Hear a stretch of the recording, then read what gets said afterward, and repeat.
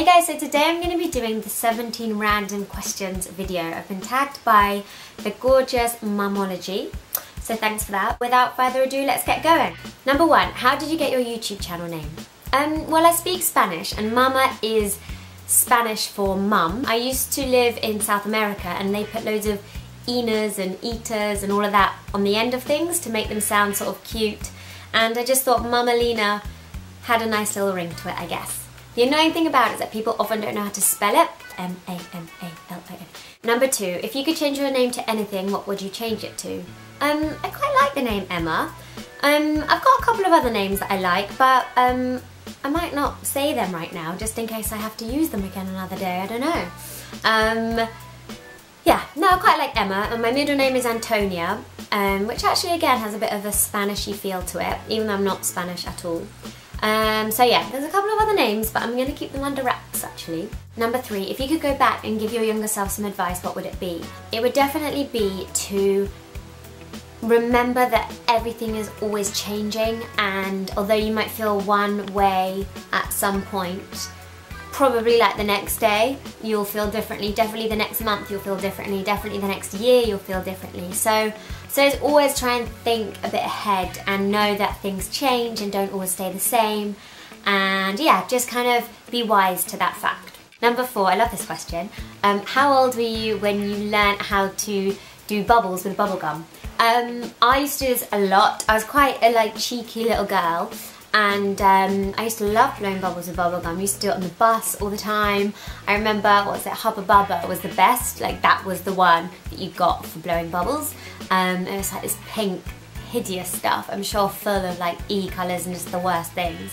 But yeah, that was the best bubblegum one. So I don't know, it's probably like 8.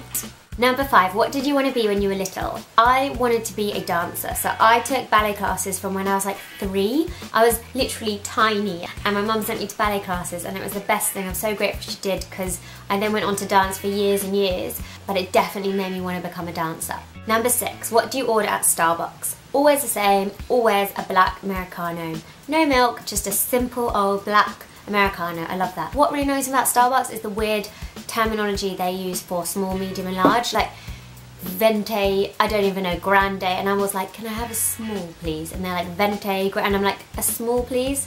It really annoys me. It's like they try and disguise their sizes so that you get extra big ones and then just spend loads.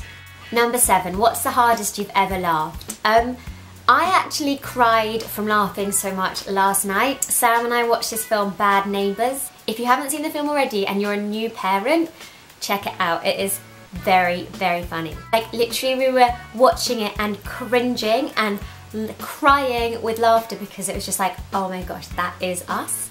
Number 8, if you could play any musical instrument, what would it be? Definitely the guitar. I think it'd be really cool to play the guitar properly. I used to play a bit, but I haven't played for years, and I just think it's one of those instruments that's so beautiful, and I'd love to be able to properly play and write songs, and yeah, the guitar. Number 9, what's your favourite thing to do when you're upset? So the thing that I always want to do is like go and bury my head in my bed and cry and eat chocolate.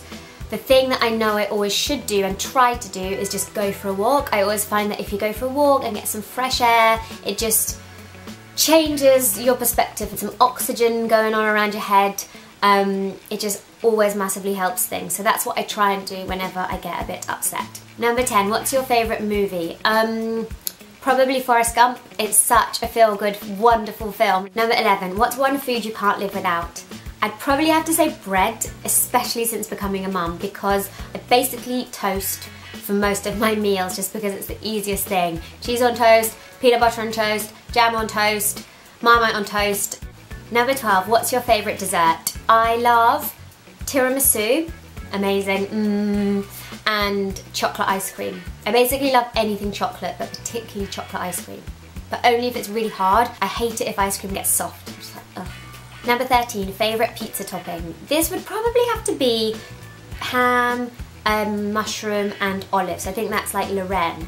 That or just plain cheese and tomato. So I had my eyes open to this a couple of years ago when Sam was like, just try it plain. Honestly, if you go to a good place and the ingredients are really good, a cheese and tomato pizza is the best. You cannot beat it. Number 14, would you rather have the superpower to read minds or the superpower to be invisible? Definitely, and especially since becoming a mum, the superpower to be invisible. I would love to be at Jack's nursery and just be invisible and just watch him playing and yeah, just see what he gets up to. And just, yeah, I'd love to be invisible in other situations. And I don't think I'd actually want at all to be able to read other people's minds. I don't think I'd always want to know what people are thinking. I don't think that sounds very fun. What did you do for your last birthday? I had everyone over to our place and we just had a really chilled afternoon in the garden because I'm a summer birthday, so normally it's quite good weather. So everyone just came over, we had loads of food, loads of drink and good music and just, yeah, hung out. And Jack was basically just being passed around and yeah, it was really lovely and relaxed. Number 15, if you had one personal selfish wish, what would that be? I don't know. Maybe to have like an on-hand babysitter whenever you wanted for like 5 minutes whilst you like showered, and like 15 minutes whilst you like had something to eat. Just like whenever you wanted, you'd just be like, yeah, come please, and just like have Jack for like 5 minutes, yep, 15 minutes. Not realistic at all. Number 17, if you were a Pokemon, what would you be called and what would you look like? I don't watch Pokemon, I've never seen Pokemon, so I don't really know how to answer that question. Sorry. Okay, so that was cool. Who do I tag now? I tag Donna the London Mum, Emily Norris, Charlotte Taylor, Natasha Bailey, Mrs. Meldrum. You guys have probably all been tagged by other people, but I tag yours anyway. Thanks so much for watching, guys. See you soon!